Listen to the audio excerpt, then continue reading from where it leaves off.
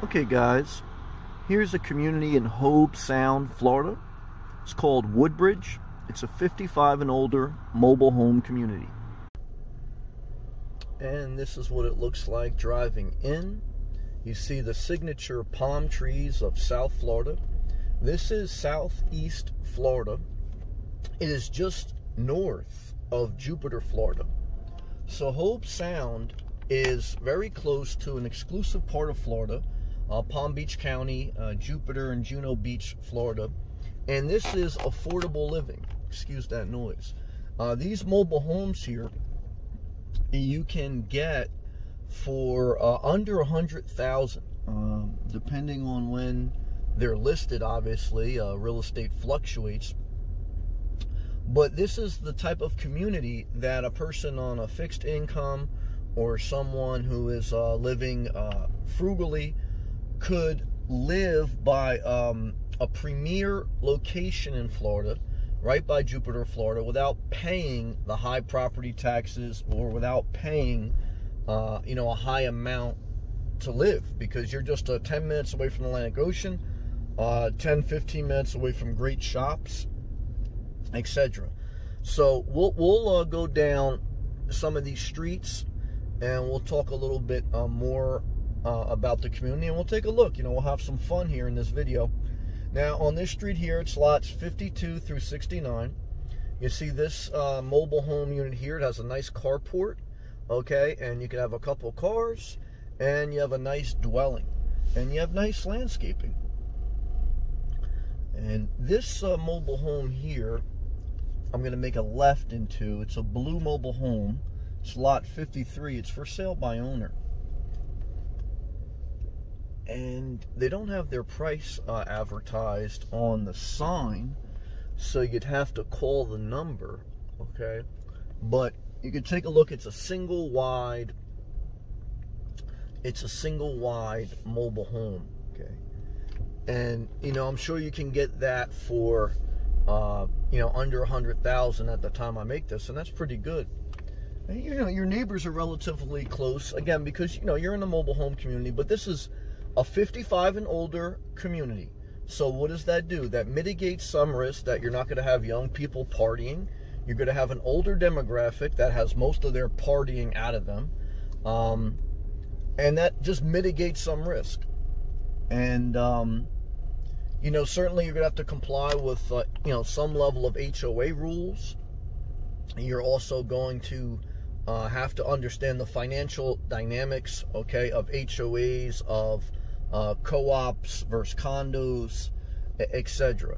Because I believe that this is a co-op, not a condominium community.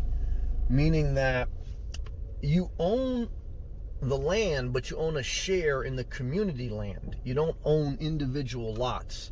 You own the right of the lease for the lot that your home is on, but you own a share in the community land. You're not lot leasing per se, because you are going to own a share of the land. It's just that they structure the legal terms differently in a co-op versus a condominium association.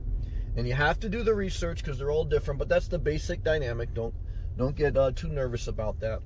And then across the street, you have some single-family homes, but it's mainly a big church and not much else. There's just that one single-family home, and then to the right there is First Baptist Church.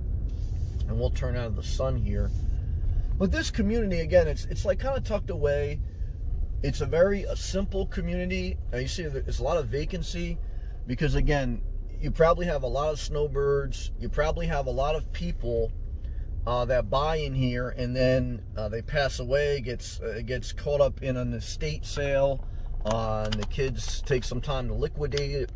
And so, this is a nice done one here, lot 39. I like that tan and that white, but that looks vacant. Look at the little cute carport. It's a little cute carport, right? Little cover. Cute. So, you paint one of these mobile homes. Paint does a lot. Believe it or not, you paint your little mobile home, and if you keep the landscaping up, and that's the good part about an HOA. I mean, there's some bad parts of an HOA, like everything. But the good part is you keep a common level of upkeep, a common level of uniform structure that keeps a common form of equity in the land. And if you're all owning the land together, whether you're in a co-op or a condominium, that's wisdom. Obviously, everyone has a different personality. Some people like to be totally on their own, no rules other than the municipality rules. So yeah, it's teach their own, right? But if you don't want to do the lawn, a co-op or an HOA is good. I don't want to do the lawn. Take the good with the bad. This is a beautiful single wide here with a big carport. And you see the professionally hired landscapers are doing the lawn. So, you know, that's my style. I'd rather pay a monthly HOA fee that gives you lawn maintenance, pool, common upkeep, roads done, rather than do that all myself, you know. But teach their own. Down this road, too, was another home for sale. See if we can find it. But you see, it's a very peaceful, small, little mobile home community that's affordable. And that's what you're looking for. Southeast Florida, 10 minutes from the ocean, just north of Jupiter, Florida. It's the win. You know, again, though, some people may say, I don't want to live in a mobile home community. I don't want to live in an HOA. I don't want to deal with a co-op. You know, so there are people that, you know, it's not for everyone, okay? Everything is not for everyone, but that's what makes a market, and that's what makes the world go round, right? So, and you do have your own mailboxes here. Just trying to get you a feel and have some fun. You know, everyone likes to look at houses, including me. It's fun. Houses, cars, RVs. Just remember, live below your means. Remember that your daily routine, whenever you buy a house, it should enhance your daily routine. It shouldn't be your prison, and it shouldn't tie you down. So if you're not ready to stabilize and develop your routine within one place, then don't buy, or don't, you know, just rent till you, or nomad. See, right ahead is that little blue. That blue lot is for sale. Let's see if we can pull in to see how much that is. And it's got a pull-through driveway. I like that. So it just says for sale by owner, and it's lot 101. But what a cute lot this is. Excuse the windshield wipers. I think this is a unique one too, because it has this nice pull-through driveway. I like this. But it doesn't say how much. And it looks like the carpets were just ripped out. So that's interesting. And then that guy's taking care of some siding. Or no, he's putting up lights. But this is a nice little community. Woodbridge community. Again, I believe it's a co-op in Hobe Sound, Florida. Just north of Jupiter Beach. And to the right here, looks like here's their clubhouse, right? Where they have a little shuffleboard. Which nobody ends up playing these shuffleboard games. I don't know. I guess that was in the 70s when that was like a big recreational thing. And this is just another suite. We pretty much went through the whole community. So you see, it's not a huge community. A little drizzle here. And one thing I like about South Florida, in the tropics, it's not a desert, so you get some rain. But when the rain comes, it passes quick, and the sun's out, and it's a beach day. And this guy here's got a van to the left. So you see, you can have vans, and it looks like I saw a pickup truck or two. So the restrictions are not that tight, and that's a nice little cute van. Yeah, ideally, you know, maybe have a little mobile home and then a little van for adventure, you know. That's a good setup, right? So, yeah, this is a cute little community, guys. Woodbridge. We pretty much went through the whole thing. And now, when you make a left, you know, one of the exits out of the community, it pretty much takes you right back to where we started, which is Route 1, which is a major highway right off the east coast of Florida. So, and it looks like, too, they have RV storage to the left. So this is Woodbridge. Let me know your thoughts below.